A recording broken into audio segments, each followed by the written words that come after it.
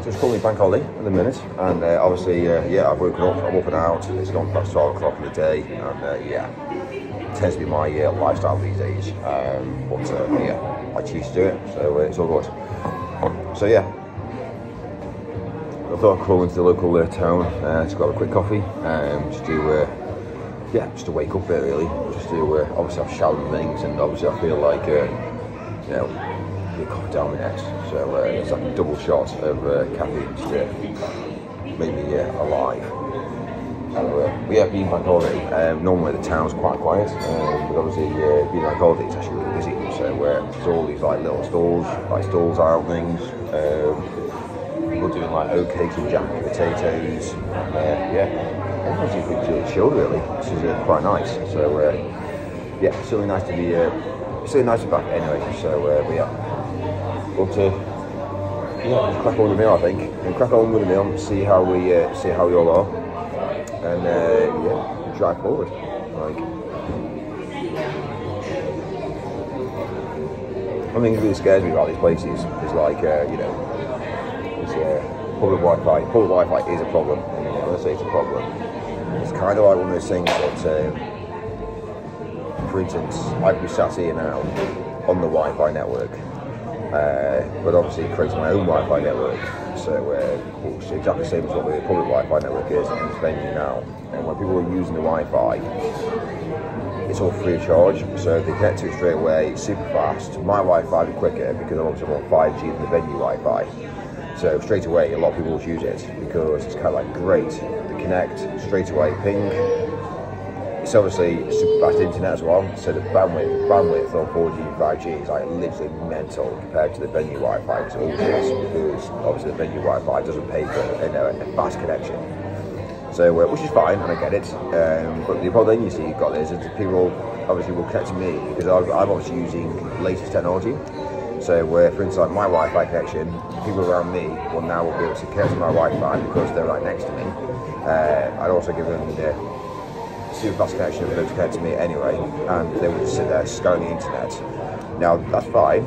The downside to that is I can sit here on my handset and I can look straight on there, look at my handset, and then look at every single site they're looking at, what sites they're looking at, how far down the website they're looking at, all the URLs they're clicking on, how long they're on each page for.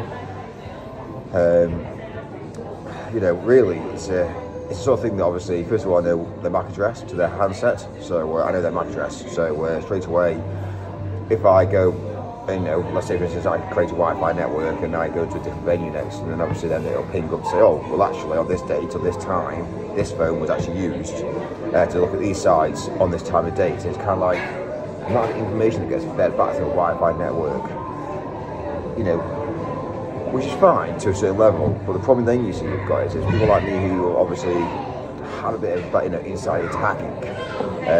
I can then use that to my advantage really, and sit here and go, right, you know what, this lady here by the side of me, she's obviously connected to the Wi-Fi network, which is free, and she's just going to receive an email. And the funny thing is that email's got attachments on, so funny enough, I've intercepted that email. She's also received it. What she doesn't realise is that I'm the one sat here who's also looking at that email as well at the same time as it. So, and also, not only with the email that's been received, but I can also then go down the route having any attachments, I can then open up any pictures, anything she sends back out, I insert that data package. And obviously, I can either stop it from going out because you're on my Wi-Fi, or, for instance, I can go down the route allowed it to go out anyway, but also take a copy of it. So, one thing I will always say about Wi-Fi networks, don't ever use Wi-Fi in venues if you can help it. If you've got your own Wi-Fi at home, that's different because obviously you're in charge of that. But when you're sat in venues and things, it's really worrying, really scary. And all I need to do is carry a 5G router with me, which is going to give me ultimate access, and people connect to me. So yeah, it's actually really scary. So yeah, public Wi-Fi is so unsecure these days. People don't realise, and especially the information that people are collecting as well, it's really bad. So yeah, it's like a geographical location tagger as well. So you know, obviously Wi-Fi networks are tracked, especially when you go into these cloud on these Wi-Fi networks that are called the cloud, and obviously you know the cloud's being used on multiple venues as well. Virgin, all these portal pages, it's really bad. So yeah, what I need to do is actually go down and get your setup like, and actually show you guys like really why Wi-Fi is so bad. So any advice I can give anybody, if you knew what I knew, I would use Wi-Fi networks. So yeah, it's interesting. I'm just obviously looking around all the people now that are on their phones, all the people that are on laptops, and the Wi-Fi is free. You click on the Wi-Fi, it's open network, and yeah, all I do is carry one of these boxes with me.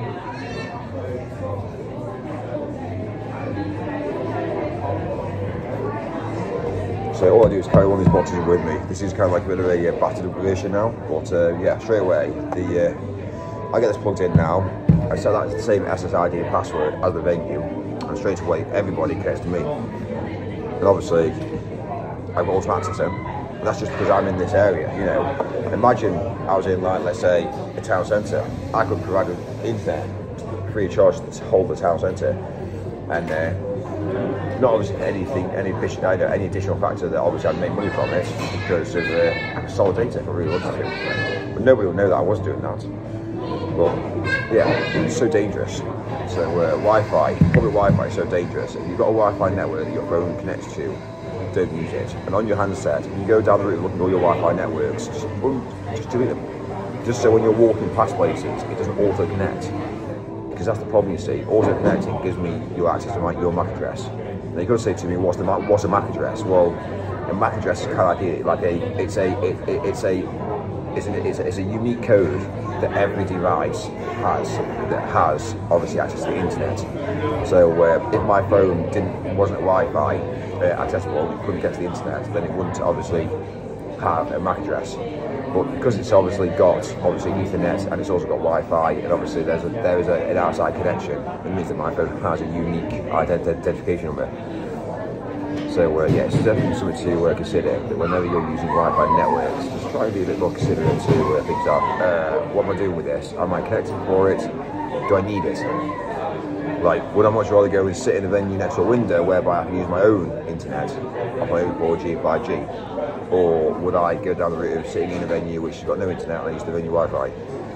So it's something to bear in mind. One thing I will say is obviously I've done a huge amount of hacking in my time when I was a lot younger, and obviously even like now, it's actually quite scary because what information I can pull on people's handsets and what people do on their phones is incredibly worrying.